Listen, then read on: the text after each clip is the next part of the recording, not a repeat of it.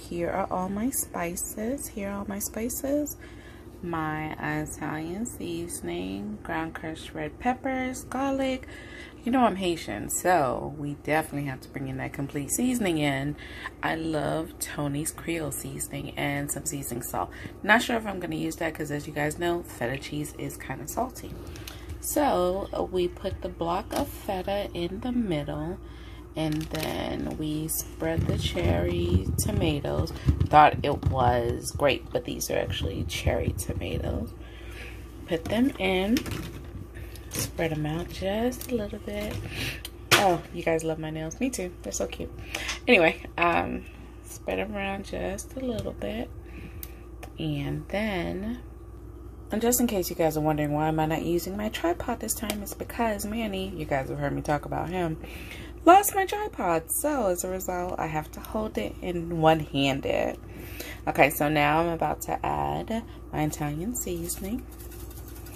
I already added in the olive oil. Putting in my Italian seasoning. Crushed red peppers. Yum. I like it spicy, so does my family. Of course, my badia seasoning complete. It's not complete if you don't have your complete. Then we'll add in the onion powder. And then we will add in the garlic powder. And now it'll go into the oven for 400 degrees, 30 minutes. We'll see what we got. Okay, everyone. I'm just taking it out of the oven. And here is the result of the feta and the tomatoes.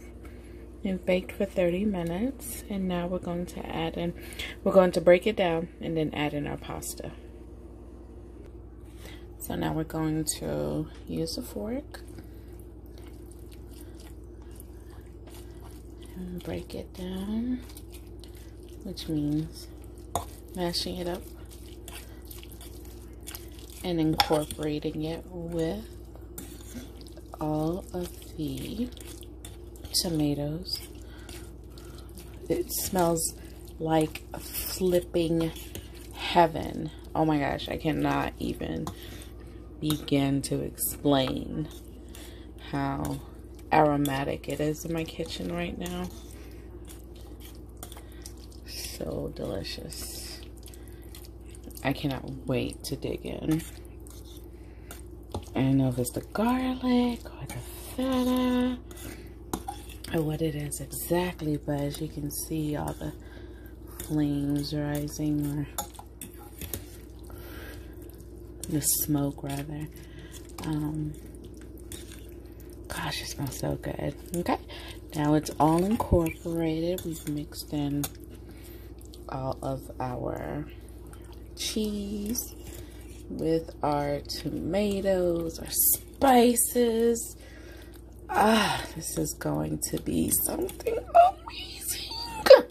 Okay, now we're going to bring in our pasta.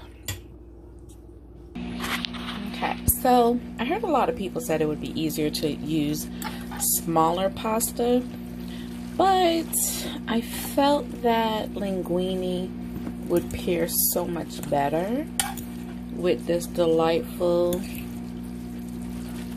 dish as opposed to putting in bow tie spaghetti, or so a lot of people use penne, and I felt like that definitely would not resonate with this dish for us in my household.